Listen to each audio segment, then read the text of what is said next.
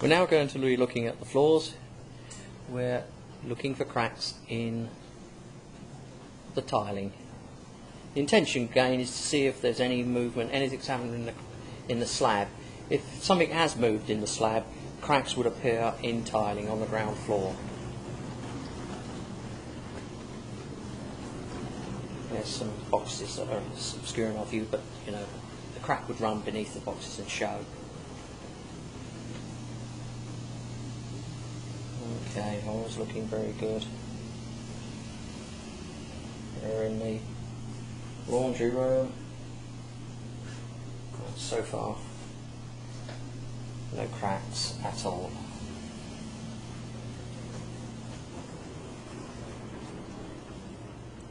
I'm going to go into the master and look at the floor there.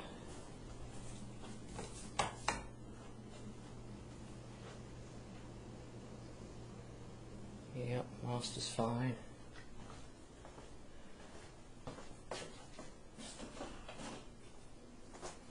Yep, okay, so floors are looking good. We're now going to be looking at the floors. We're looking for cracks in the tiling. The intention again is to see if there's any movement, anything's happened in the slab. If something has moved in the slab, cracks would appear in tiling on the ground floor. There's some boxes that are obscuring our view, but you know, the crack would run beneath the boxes and show. Okay, all's looking very good. We're in the laundry room. So far, no cracks at all.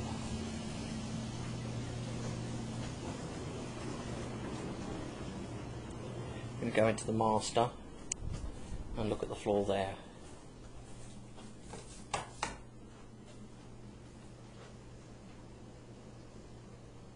Yep, master's fine.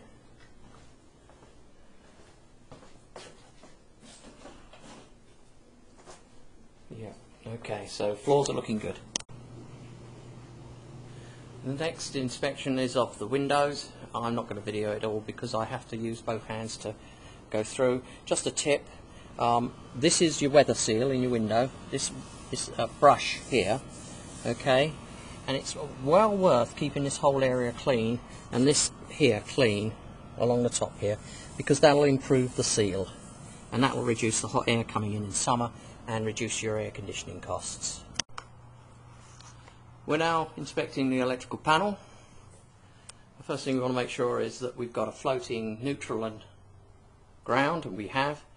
This is your neutral, this is your ground, and they're connected. It's called a floating neutral and ground.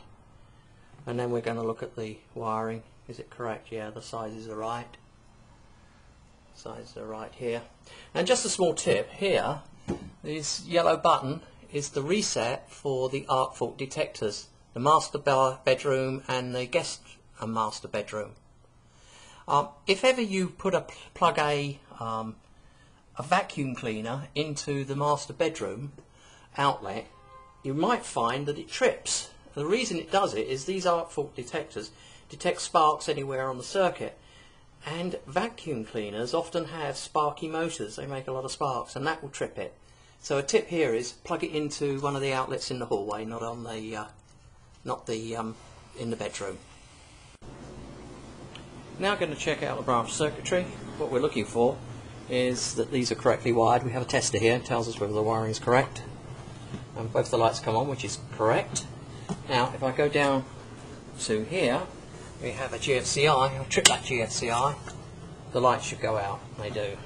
And I'll reset the GFCI and trip it here, and the lights go out. So the GFCI is working correctly in the kitchen.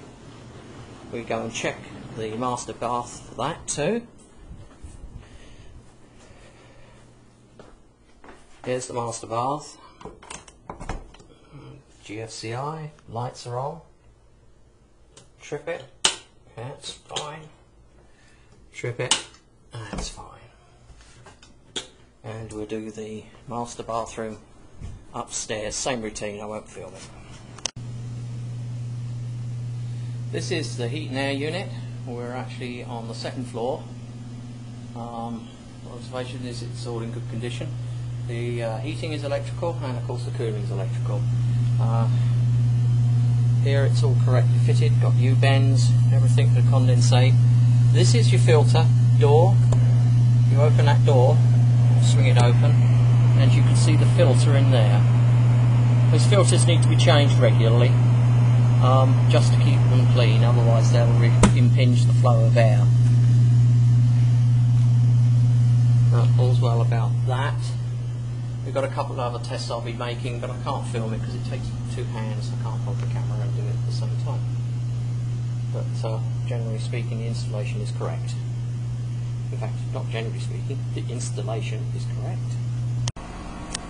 This is a static water test. Basically, we put a pressure gauge on the system and open up the tap and see what pressure we get to. We've got to a pressure of just under 60 pounds. Actually peaked at 70, but it's settled at 60 pounds, which is good. So we've got good water pressure.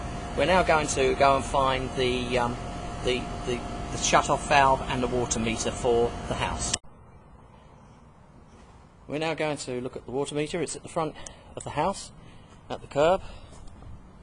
To open it up, you need a key like that. You can buy those from Home Depot or Lowe's. I say you can open it up, sometimes you can't. There we go, it opens. That's the water meter there. It's all covered in grunge, very typical. And the cut-off valve is here. That's the cut-off valve. And you can see at the present time that there's water being consumed. Can you see the little diamond there, or triangle? That moves as water is being used. The dishwasher is running at the present moment. Here's a tip: if ever you think you've got a water leak in your main plumbing system, an easy check is to turn everything off and then come and look at that little triangle. If it's turning, you've got a leak. If it isn't, you probably haven't. Now I'm going to check to see that we've got good drainage.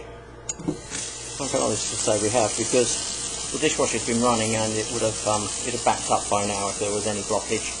But that's the main tap, and it's running too, and at the same time you can hear the dishwasher is pumping. It just stopped. So that's good. We'll go through into the master bedroom and we'll check for the drainage there.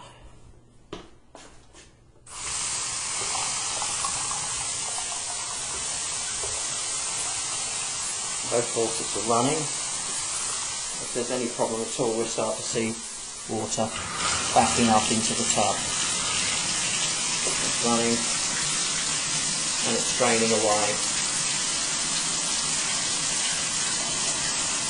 While that's running, we'll go and check the upstairs to make sure the bathroom up there, the drain's running properly. We're now upstairs. It's running. Looking at the blue runs. Turn on the taps here. And we have flow there. Shower works. Drains are working. And we're not backing up.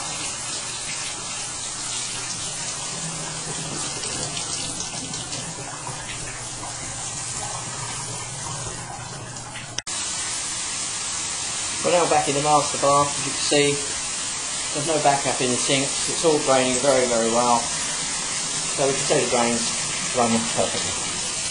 Let's turn all that off. Conserve water as much as we can.